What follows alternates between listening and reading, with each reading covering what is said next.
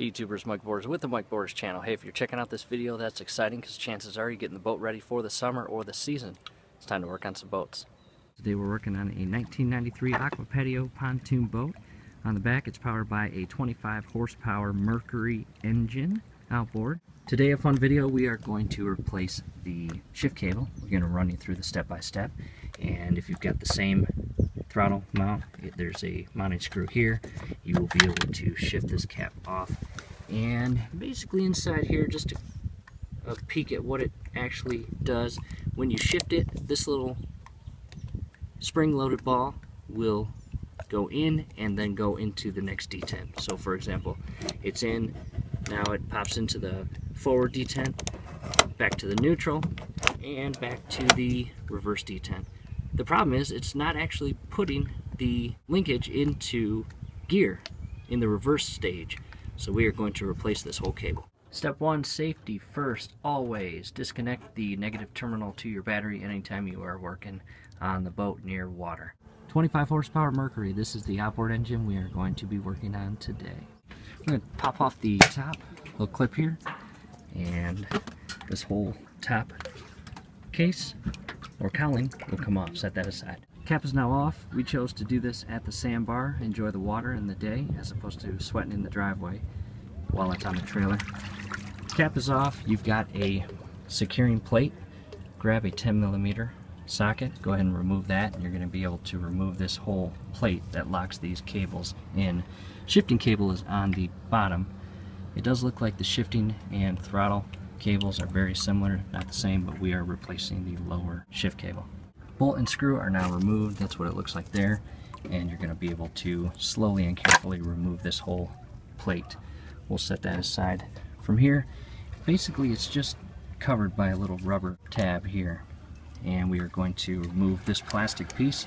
Be careful, it's plastic, you don't want to break it. It is here for a reason. We'll just kind of disconnect that and it will shift down in here. That part is now off, and down below, before you move anything with this shifting cable, make sure that up in the boat the shifting lever is in the neutral position.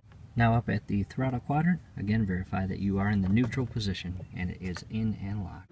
Next, this acts as a securing cotter pin basically. As you can see here, it clamps, and we want to remove this by shifting it that way, and it is going to pop off this portion.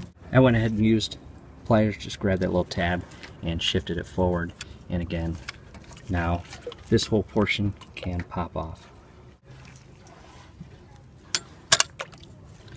From here, just kind of follow the bottom portion up, and as you can see here, the little adjustable portion, you can pull this out of that, and you'll be able to free up this bottom shift cable completely from the actual housing. Just like that. Now I've got the actual shift cable out of the housing there. Just to speed things up, I've already removed the Phillips screws. There's one here, here, here, and here. And then there is a feed bolt that goes through here that puts this metal plate on. You go ahead and remove all those. At that point, you'll be able to pull this whole mount up and out. That's going to give you access to feed the new cable through. This part can be kind of tricky if you've got very small areas that the shift cable travels through and makes its way up to the actual throttle. Some people will actually take the old one, tie the new one, or tape the new one to it, and then pull it through up at the actual throttle.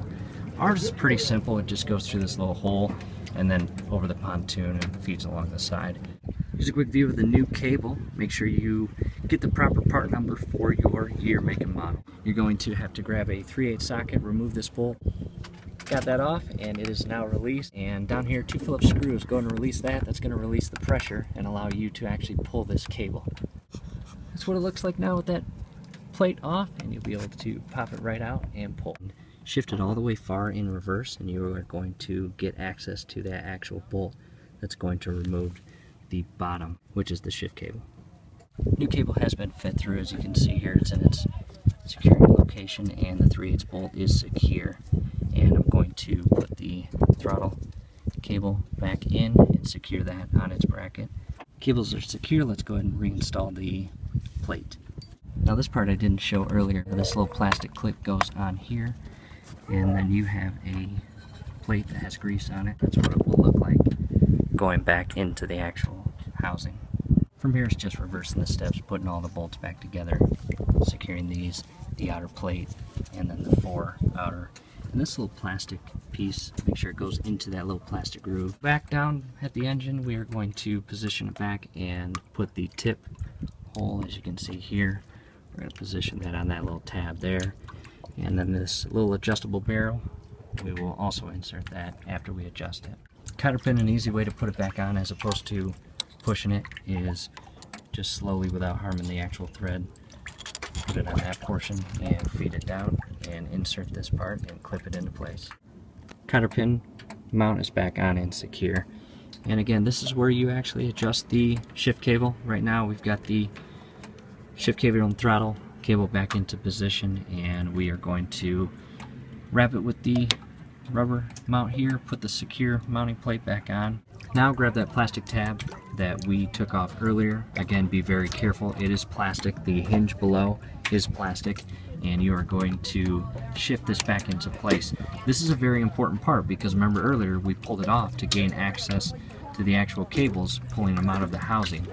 And when you put this tab back on, it doesn't allow the adjustments to change as the engine runs or come out of the housing. Again, everything's back to normal, secure, and before it was grinding when we put it into reverse. So now that was a smooth transition from neutral to reverse, and as you can see here, we are moving in reverse back to neutral. No grinding. This is great. Like the video, subscribe to the channel. Hope this helps. As a subscriber, you'll be able to stay in tune with us every video we upload, and that'll be awesome. Thanks again.